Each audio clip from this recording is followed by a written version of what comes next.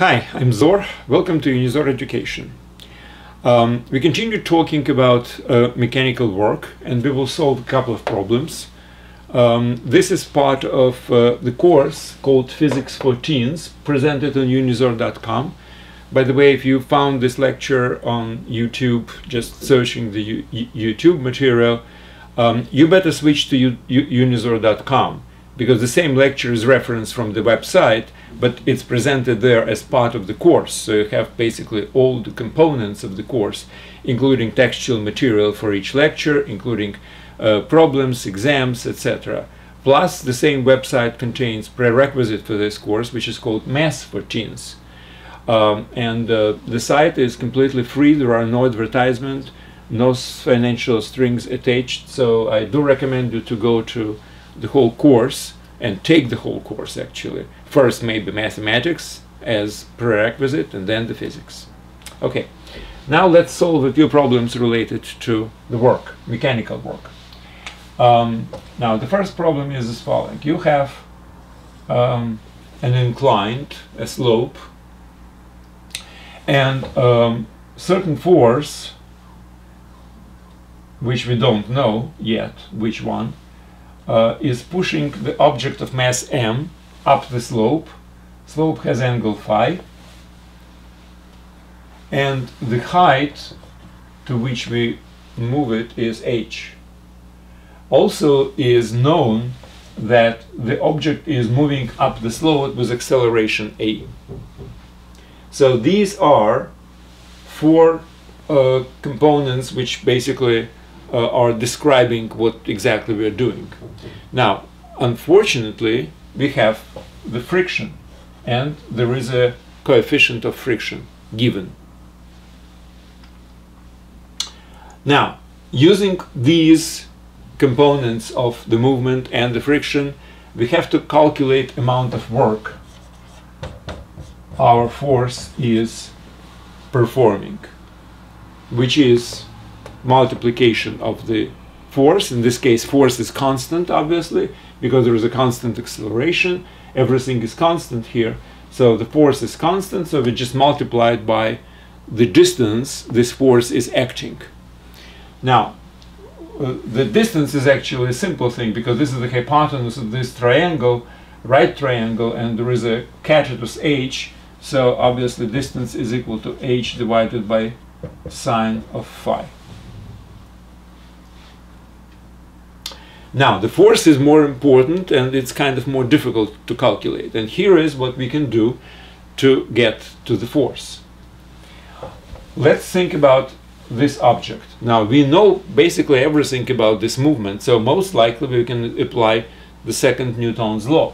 Well, since we know that there is an acceleration and a mass, I definitely know that m times a is equal to the total force which is acting in this particular direction. Now, what what kind of forces are acting on our object? Well, obviously unknown force F, which is pushing it up. What else? Well, obviously there is a weight. Now the weight, let's have it here. Weight P is equal to mg, where g is free fall acceleration, and this is not actually the force which we would like to use in our calculations. We would like to represent this force as a combination of two forces, one acting parallel to the slope and one acting perpendicularly to the slope. Why? Because the one which is parallel is actually contributing or preventing the movement along the slope.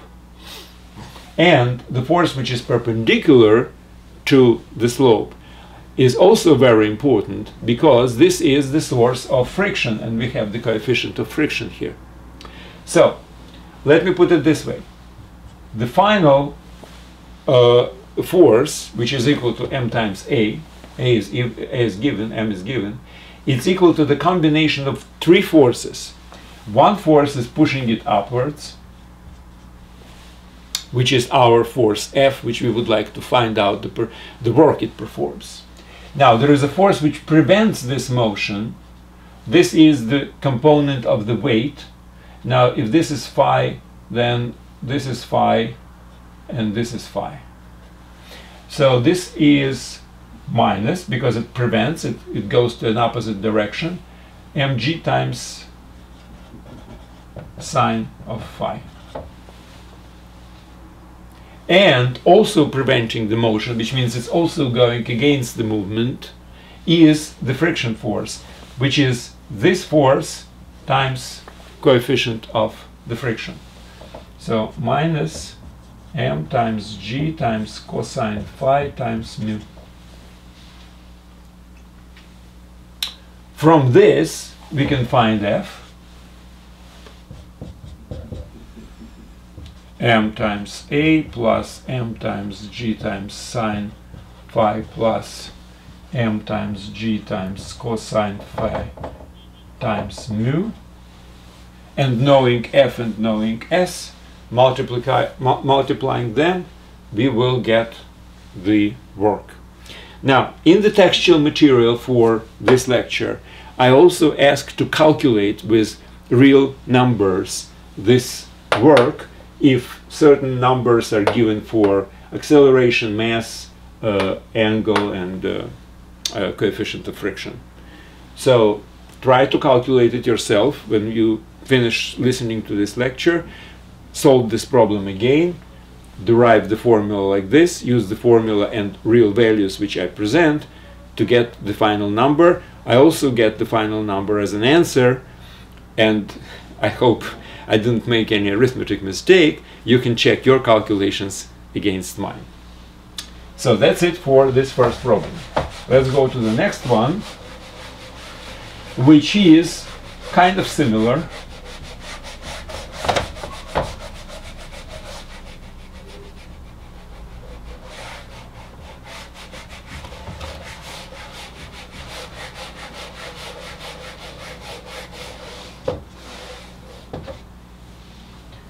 Okay, the next is slightly different, but still similar. The same inclined with a slope, angle of slope phi. Now, I don't have the height and I don't have acceleration. I don't know them. What I do know is that the object, which is initially at the very top of this slope at rest, is pushed down by force F, known force F. In this case, we do know the force. Now, we also know that at the very end, it has a linear speed of v. So whenever it reaches the end of the slope, under the actions of this force F, then the final speed is v. And I also have a coefficient of friction mu. And again, my problem is to find out work. Now, F we know, so we don't know the S, we don't know this distance. However, we do know many other things from which we will derive the distance, okay? So, first of all, what we can say is we can write more or less the same type of equation based on the second Newton's law, and basically see what happens. Again, m times a, which is where a is acceleration of the movement along this surface, it's equal to the sum of all the forces which are acting. Now, obviously our force F is acting. What else is acting? Well, if the object is here, then this is its weight. Then again, two components, one is parallel, another is perpendicular to the slope. Now, this component of the weight actually helps us because it also directed down, and we are moving our object down the slope. So I have to add m times g times sine phi, right? Because this is also angle phi and this is angle phi. Now, the friction, which is a combination of mg cosine phi and mu, is definitely preventing us. It directed this way. So this is an equation which is very similar to the one which was before in the first problem.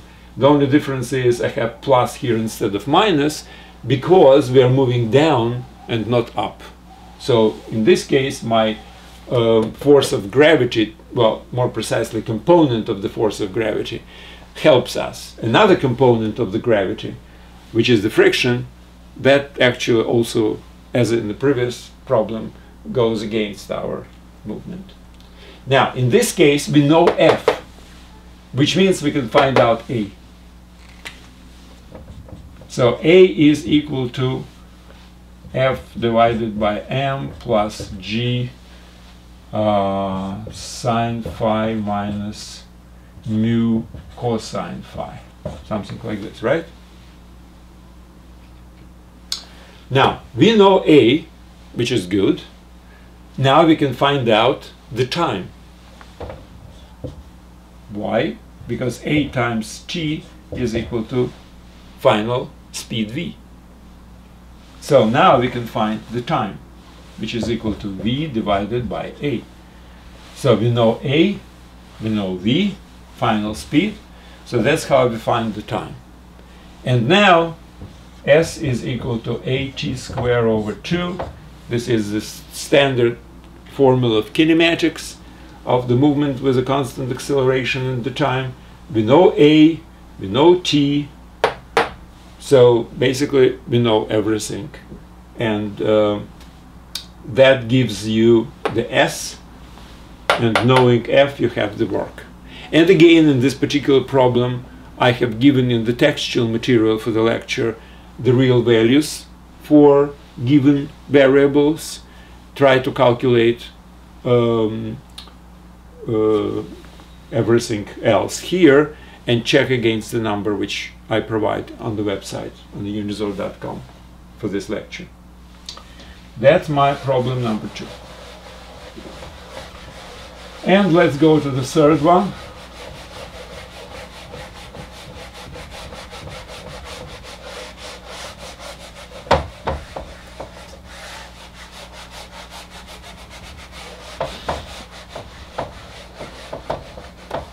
Okay, now let's say we are on a unknown planet, so we don't know anything about this planet.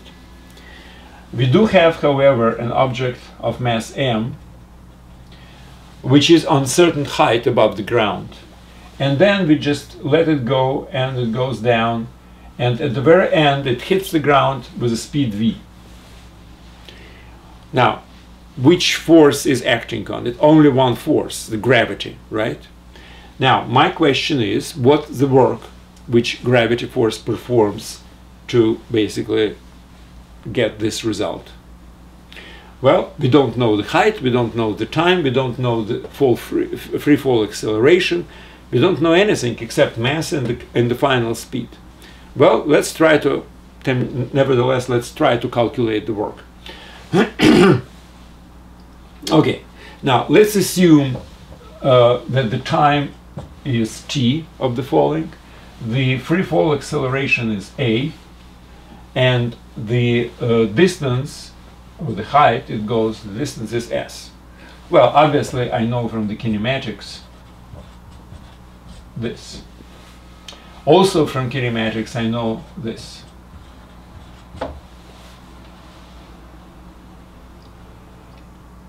Now we have 3 different unknown variables without which we can't really do anything. Well, we do have 2 equations. We need something else, right? Well, we do know that the force of gravity, F, is equal to m times A, right? Okay, so what can we what can we find from this? Well, the work is equal to F times S. Well, let's try to manipulate with these numbers, with these equations, to get to this equation.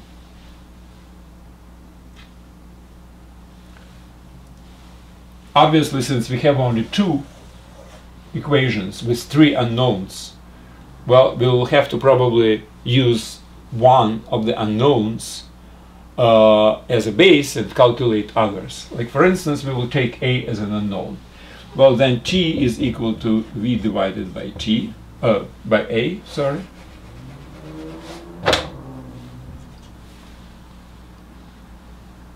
Now, if I will substitute it to this, I will have S is equal to A T squared, which is V squared divided by S squared, and divided by 2, which is equal to V squared divided by 2A. Now, knowing F and knowing S, basically we expressed everything with unknown acceleration of the free fall A. However, what's interesting is that the W is equal to F times S, which is MA, times V squared divided by 2A, and A cancels. And the result is MV squared divided by 2. So this is basically the final result. And as we see, we have expressed the work performed by the force of gravity, expressed only in terms of the mass and the final speed. And if you remember, when we were talking about the work, mechanical work, I introduced the concept. I was talking about that the work is actually as a measure of the result, not how we achieve this particular result. So that's very, very important. No matter how we go to a certain goal, it's the goal which measures amount of work we have to really exert by going there. Of course, I'm not talking about some silly loops, like, for instance, we have to go from here to there, we go half a distance, then return back, then half again, then back, etc. No, I'm talking about normal way of pursuing your goal.